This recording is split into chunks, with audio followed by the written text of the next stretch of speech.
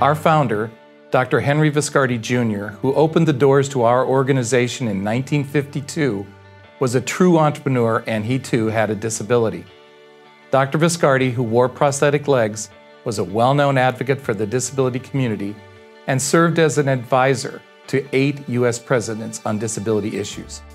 But one of his biggest accomplishments was establishing and operating what would become a model for the world.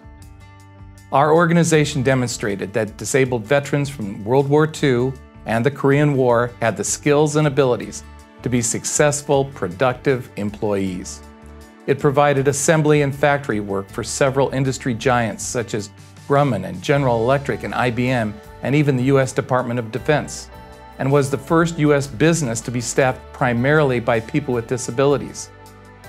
Encouraged and supported by former First Lady Eleanor Roosevelt, businessman Bernard Baruch, and the renowned physiatrist Dr. Howard Rusk, all household names today, Dr. Viscardi set out to prove that people with disabilities can help themselves if only given a chance.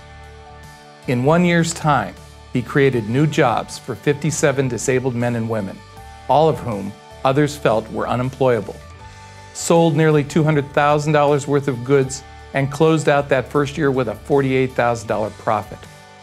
Within 5 years, it grew to be a $1 million business with more than 300 employees and a shiny new plant of its own. I'd call him a successful entrepreneur. Let's fast forward to today. Nearly 70 years later, and 30 years after the passage of the Americans with Disabilities Act, people with disabilities still face the same grim employment outlook that Dr. Viscardi experienced that led him to the founding of the Viscardi Center in the first place. Here are the facts. The labor force participation rate for those of us with disabilities is less than 1/3 of the general populations. Our unemployment rate is on average twice that of people without disabilities, no matter our education level.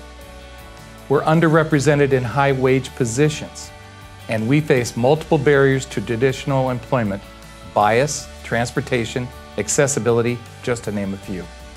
That's where, for the 30 million of us of working age, the National Center for Disability Entrepreneurship can be a strategic pathway to combat our widespread unemployment and underemployment.